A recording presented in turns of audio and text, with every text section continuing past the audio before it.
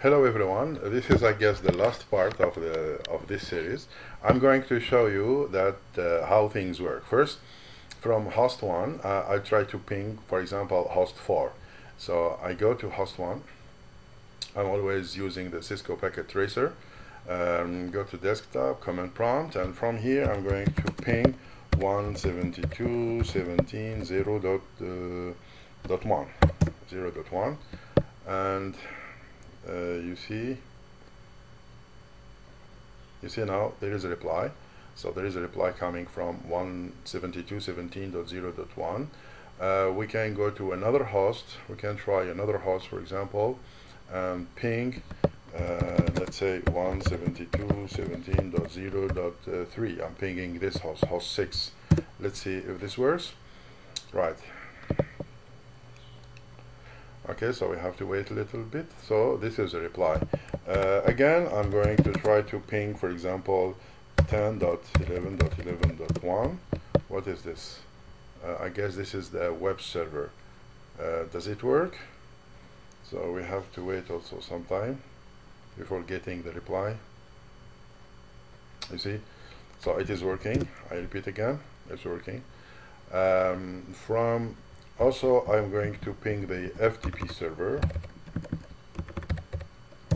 The FTP server is, we'll see how it works. Very fast, I guess. Okay, request timeout, so we have to wait a little bit before seeing the reply. I go now to host 6. From host 6, I will do the same thing. I try to ping, let's say, host 3. So here I'm going to ping 172.16.0.3. Does it work? Yeah, we have to wait as usual. Right, this is a reply. Now I'm going to ping the web server 11.11.1. Well, it's very fast now. And then I ping the FTP server. I will ping the FTP server to show you that you can ping whatever you want. Well, can we ping the external web server? Let's try. External web server. Does it work? 20.20.1. Now the external web server. Here we're going from internal network to outside. Let's see if this works. Okay, so request timeout. Well, there is a reply. Very good. Now it is replying.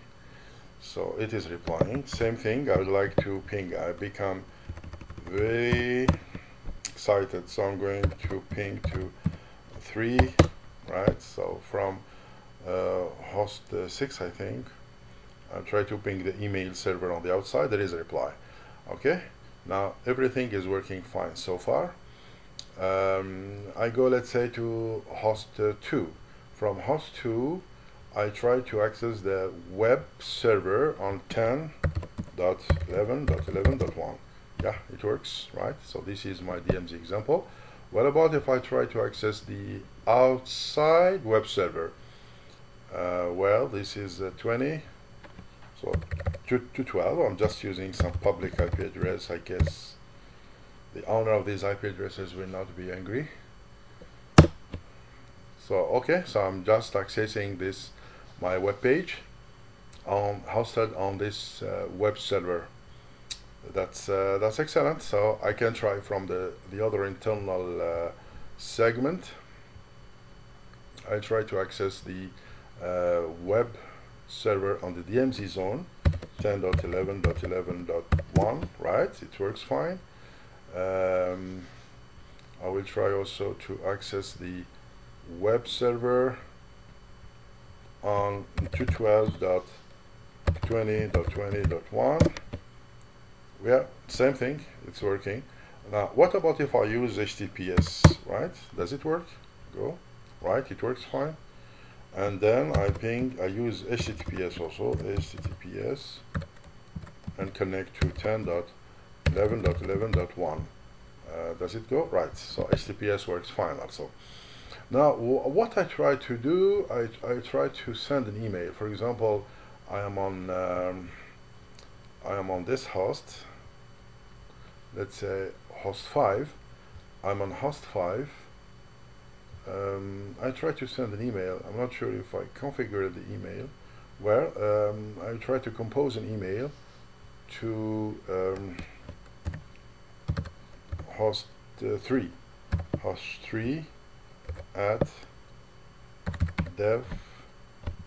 What is the domain name for the second internet? Dev.com, right?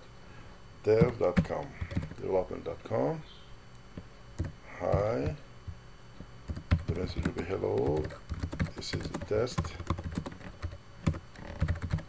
Now I will send this to host 3.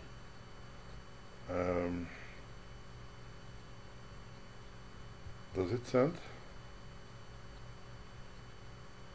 Well, normally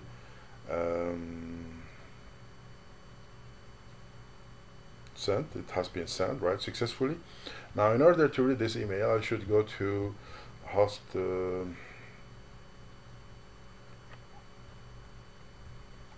4.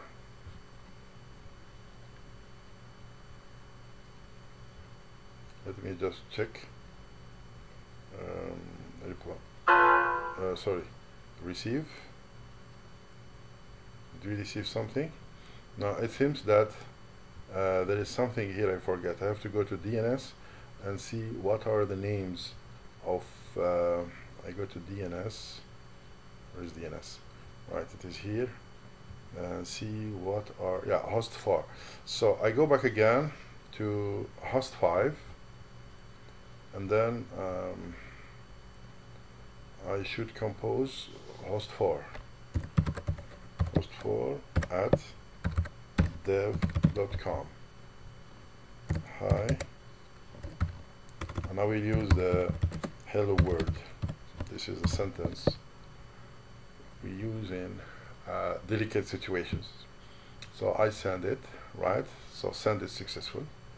The send is successful. Very good. So now let me just go to host 4, email, receive. I receive it. Hi, yeah, today. So this is the date. Now I open it. Hello world. So you see now this message. I was in host 5, so I was able to connect to the web server, to the mail server, sorry, on this machine, outside, on the outside network, and from here, host 4 was able also to connect to the mail server on this machine to get the email. So there is a safe communication. There is it's no problem. Everything is working fine. So let's try. For example, I go to the web server. Well, the web server, actually I can use it as a client, why not? I go to the browser, and from the browser I try to access a web server on the DMZ. Now, in order to make a difference, you know the message. We should see a different web page. Go. Right, you see? This is the web page on the DMZ. This is the web page, which means that I'm accessing this web server on the DMZ zone. Now I go to the email server. On the email server, I try also to access the web server using HTTPS on the DMZ. But this time I have to use the public IP address, so I don't have the right to use a private IP address from outside. You see now it's successful. Now let's go to host 3, and from host 3 I have to do something. I have to access the FTP server, which is at 10.22.22.1. Now the username, for example, I can type Cisco, the password. Well, the mode here is passive. Alright, I turn off the passive mode, type directory, so you can see all the files. Because there is another story with FTP, whether it's active mode or passive mode. This is another topic, but here we have to be very careful. Like in this mode, when I turn off the passive mode, I'm just instructing the FTP server to open TCP connection on port 20 to the host which is requesting the FTP session.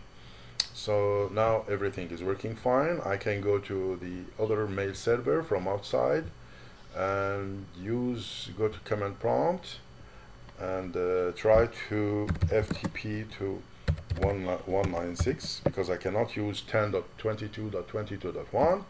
I use the global or public IP address, right? Well, it's connecting the username, the password. I turn off the passive mode. Well, it works. That's very good. I hope this series of videos are very helpful to you. I would rather expect any suggestion and feedback. Please welcome and feel free to send me your comments on this. I would like to thank you for viewing my video. This is Hakim Adish. Bye.